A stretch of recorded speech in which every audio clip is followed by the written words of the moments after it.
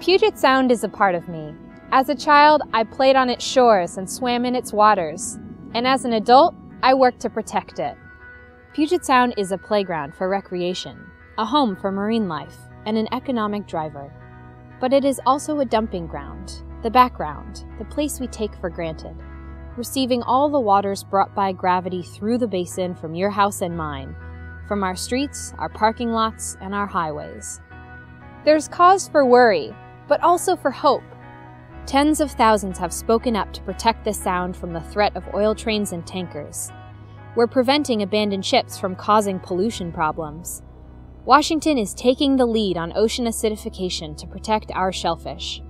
And we're cleaning up Puget Sound's waters by funding projects that use nature's techniques most effectively. One thing is certain, Puget Sound needs a defender, one in it for the long haul.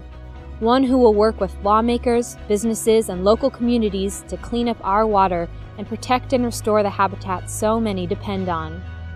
Puget Sound is going to be saved, because it has to be. If a place as rich and fertile as this collapses, we don't just lose a body of water. We lose a part of our identity. We lose a part of ourselves.